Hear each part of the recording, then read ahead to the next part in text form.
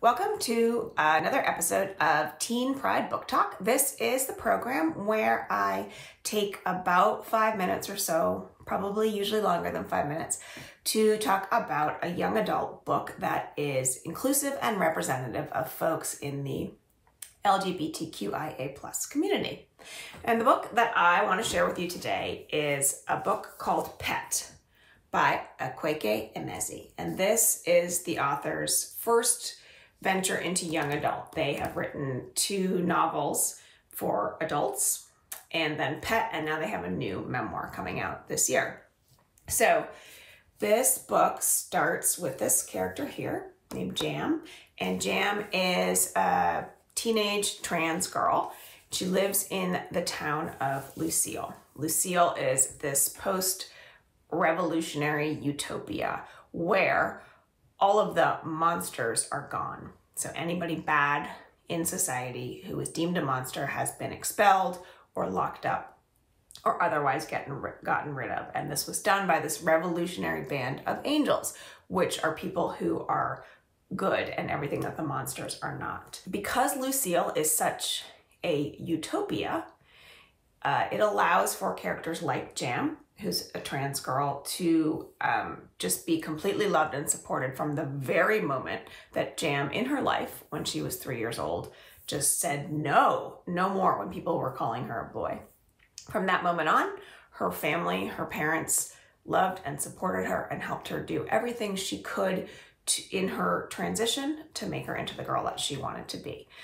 Jam's best friend is a boy named Redemption. Redemption lives in a polyamorous family. He has a mother and a father and then a third parent who is non-binary.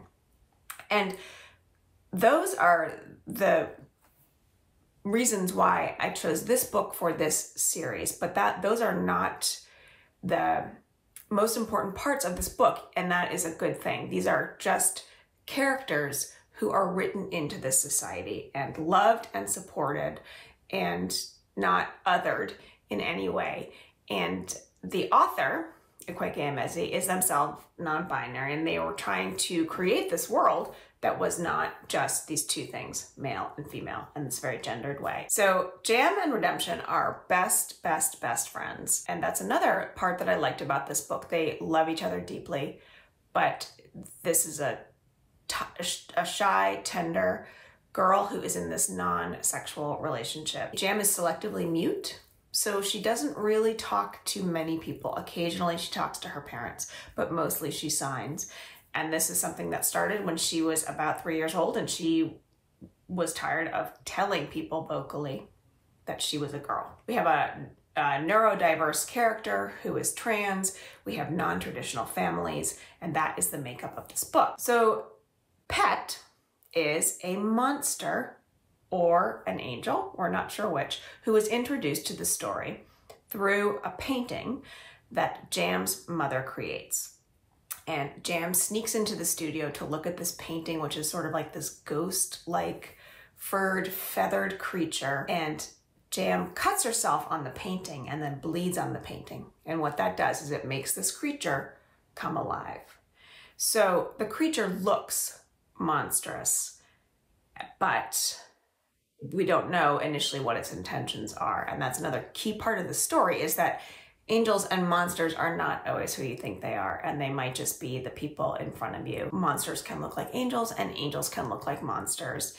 And because the adults in Lucille have constantly told the children growing up, we got rid of all the monsters, there are no more monsters, they don't really discuss what monsters look like and what angels look like. And that's sort of doing a disservice to their children, because the children and the kids growing up in Lucille don't have any way to recognize a monster, should a monster be standing in front of them. Part of the reason that Jam is so interested in her mother's painting is that she has been to the library to find books of what angels used to look like. And those are actually very scary images.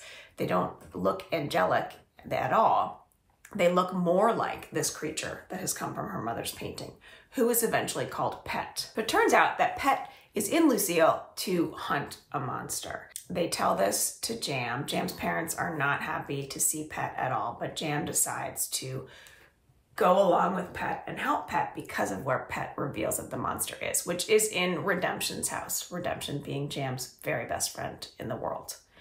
So that is where the story starts, which is Jam and this creature Pet working together to flush out the monster that Pet says exists in Redemption's house or is hurting someone in Redemption's house.